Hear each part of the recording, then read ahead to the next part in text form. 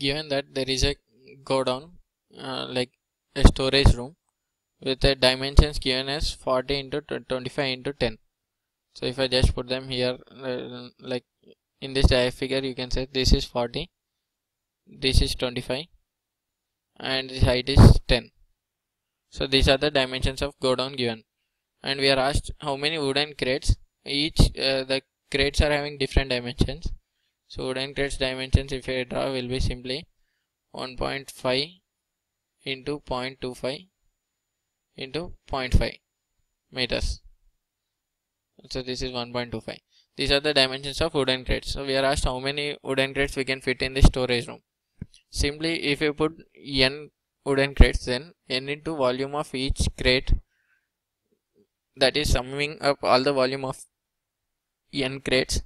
We must fully exhaust the given godown, so that should be equal to volume of godown. Now we have to find the volume separately. So volume of crater will be equal to, we know that volume of any cuboid will be simply length into breadth into height. So here it will be 1.5 into 1.25 into 0.5. So this meter cube. So that will be simply this is simply 1.5 into this much. This is 0.75 into 1.25. That is simply into 3 by 4. That is 1.25 into 3 is simply 2.75.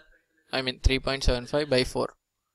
This will be 0.94 nearly, or I can simply say 0.9 into 375. 0.39375 cubic meter cube. Or I can just simply represent it in 1.5 into 1.25 into 0.5, because later on calculations will become easy. This much meter cube. Now volume of, so now we need to find volume of godown. So volume of godown will be equal to length into breadth into height. This is simply, it's 40 into 25 into 10. Yeah, into 10. This will, okay, this we know. Now we know that n into this thing is this one. Now n is equal to, so from here n is equal to volume of godown by volume of crate. So from that n will become is equal to, volume of godown is simply 40 into 25 into 10 by volume of crate is 1.5 into 1.25 into 0.5. So 0.5 into this will become 20 times. This is 25 into 1. This is 25 into, okay, 2.5 into, or 0.25 into, this is 6 times.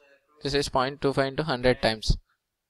So this will be simply 40 into 100 into 20 by, this will become 125 by 100. So I can write it like this. This will be 25 5s are 25 4s are. So 5 into this is 4 times. So that is 16 into 4, 160. Sorry, I mean 16 into 16 is simply 256. 16 into 4, sorry, 64. 3 zeros. So 64,000 crates can be fit in this. So total 64,000.